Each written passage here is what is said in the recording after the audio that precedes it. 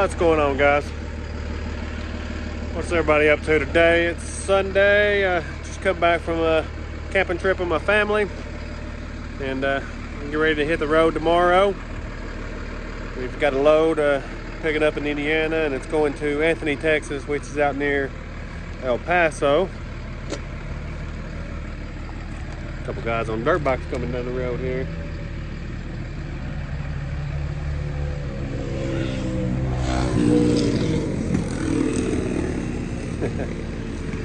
So yeah, we're headed out toward El Paso. My company's doing a thing where you deliver 10 loads in April. If you're 1 of 100 that signed up, you deliver 10 loads in April. They'll give you a $1,200 bonus, and you can be entered to win $5,000. I'm going to call tomorrow. I'm not sure if I want to even try to do that. I got some things going on this month. I'd have to give up my Texas load, obviously, because that's a whole week. But you know, these loads are assigned to you. It's not like you say, hey, you know, give me 10 loads over to New York. These are loads that they assign to you to make sure you can meet that 10. But I don't know where they're going. I don't know what they consist of. And, you know, are the pickup fees waived? If the pickup fees aren't waived for me to do 10 loads in the month of April, that's $800. That's $40 a trailer. That's 20 trailers to do 10 loads for me. So that's $800. I'm not sure, you know, at least a bonus of $400 after all the pickup fees. Okay, maybe a little more because I'm going to do some loads anyway. But the thing about it is if you complete that, then you get registered to win $5,000. So that's what's kind of enticing me is, you know, out of the 100, 5 people are going to win $5,000.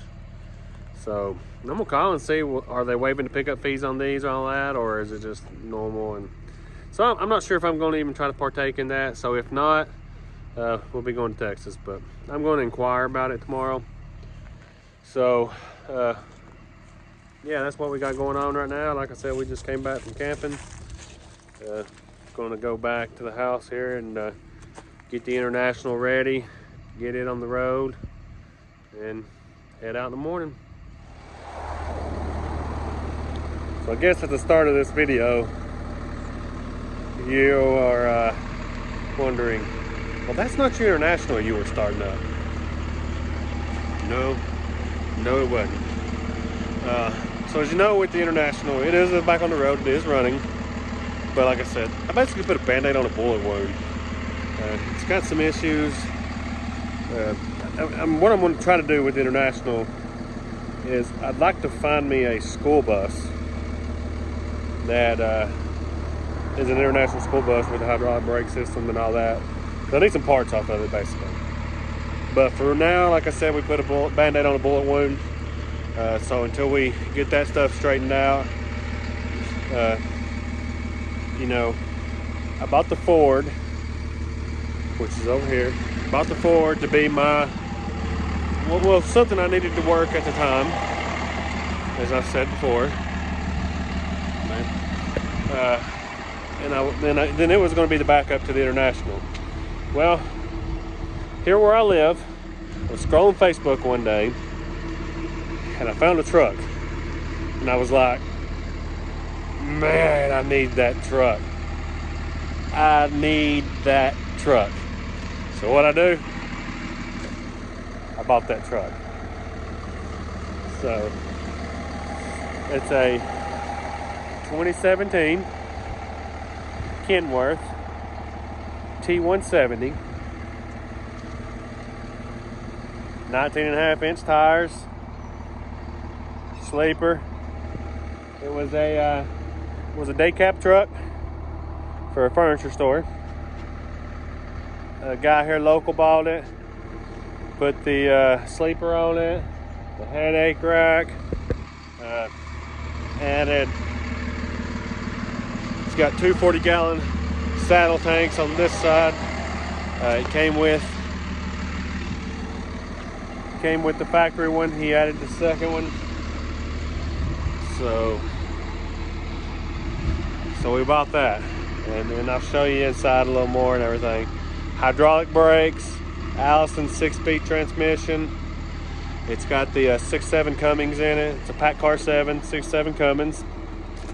So runs like a champ. Yeah, it does good. Fully cleaned out, if you know what I mean. So with a 40 horse tow tune on it. So man, it runs good, runs like a champ. Yeah, it's also got the headache rack, lights all work. It's got a backup camera. Well, so we bought the truck and then we found this. It's a 53-foot Shipshe gooseneck trailer. Two 10,000-pound axles underneath it. So the GVWR on it's 20,000. Truck and trailer together, full fuel and everything, I was about 19,000 pounds. So I am going to run IFTA on it. That way I can, you know, put a couple vans, 3 cars, whatever up on here. It's a 46.5 foot of deck space.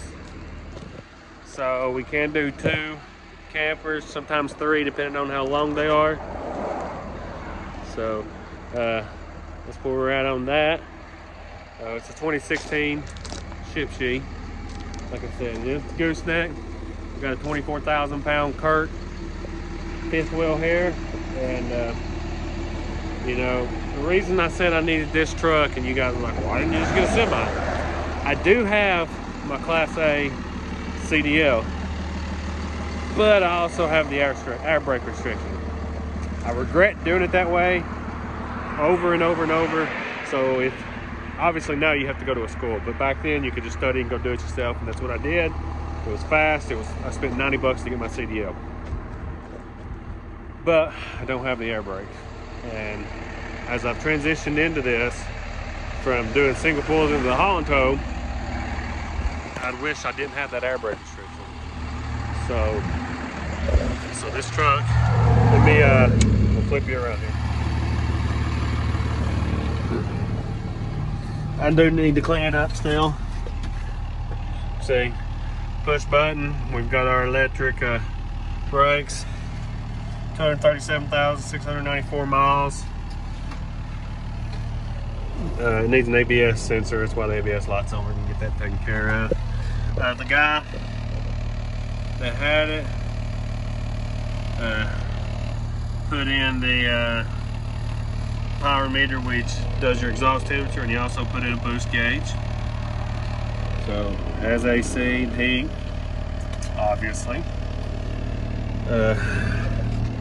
Engine brake is mean.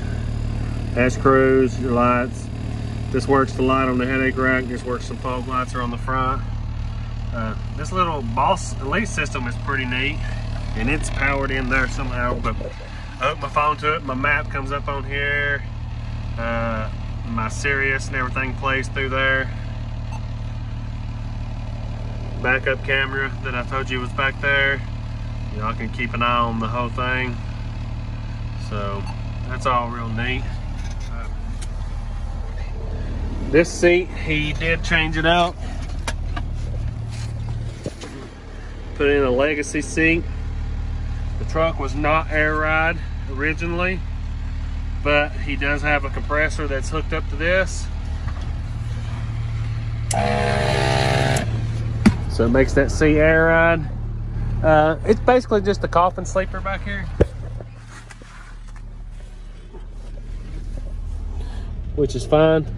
Does have lights. It's got doors on both ends. But I mean, it's plenty of room to sleep. That rolls down to where you can do it. It does have heat and air underneath it, but it's not hooked up, so that's something I'll have to work on too. Right now I'm just working on getting everything squared away on this truck to get it on the road. So, you know, what I paid for this truck, can't argue with it. That's the seat that used to be over here. He put it on that side. and it's air. He's got it hooked up as air ride too. So if anybody ever goes with me, but it's been sitting over here all week, so I wanted to come over and start it. I actually picked it up last week.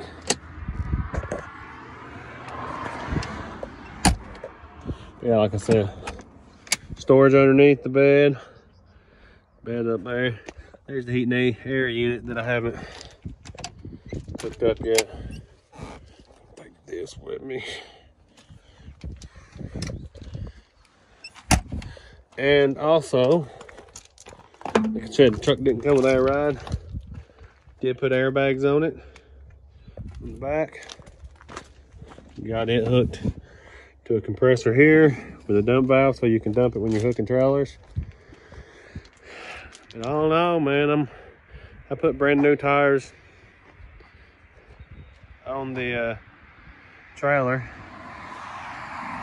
So yeah, that's it. That's gonna be the new ride and the new setup. Okay, we got all of that done. We're gonna head back over to the house, but I just want to talk to you.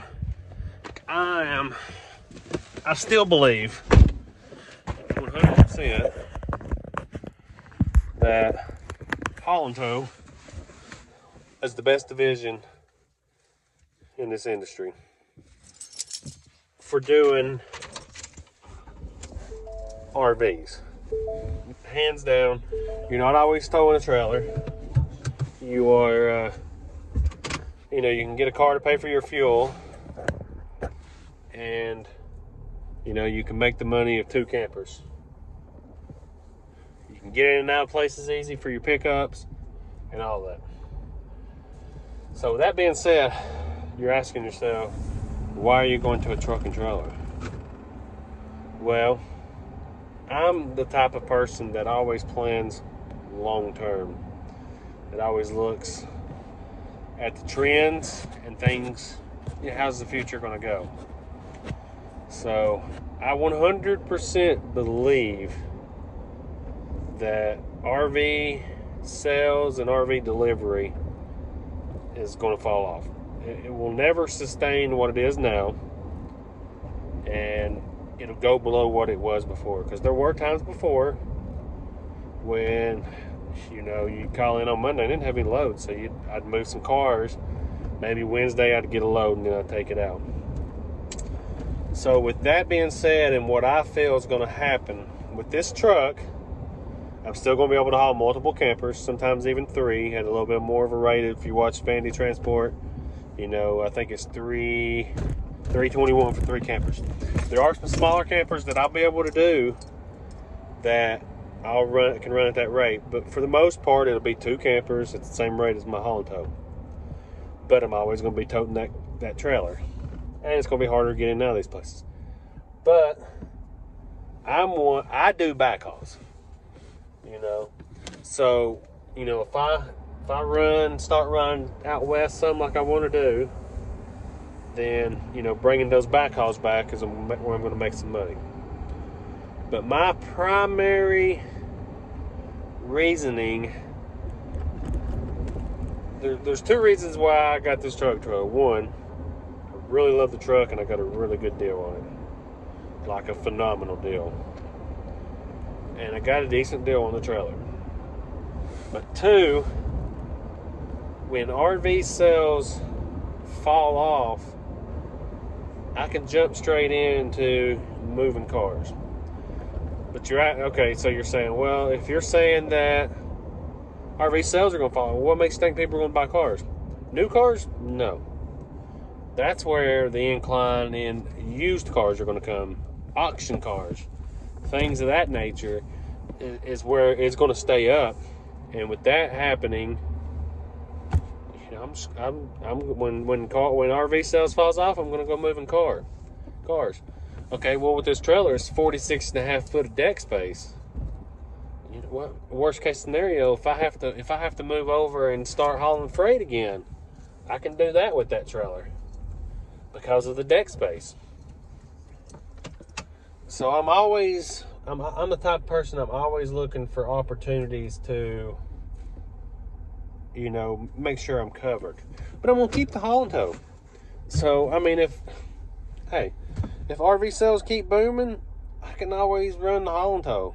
I mean, you know, it's the same amount of money. One of them's gonna sit, because the haul and tow, I plan on the International being my backup to that truck and trailer when I'm running it. So worst case scenario, if the RVs are still booming, and while they're still booming, I can just run it. You know, so I'm leaving myself options.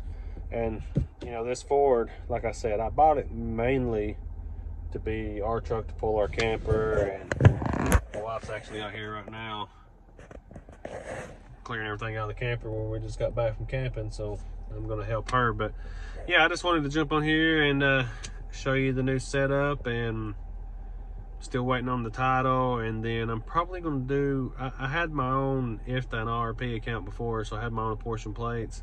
I can get them through Horizon. I may check with them and see how long it takes to get them with them, but I may just go ahead and do it myself and just have my own like I did before. You know, it's 6 one, half a dozen the other. There's no big deal with it. So we'll jump off here and help her get this car cleaned out. I just wanted to show you guys the new truck and trailer we had, and, you know, plans for the future. See you guys.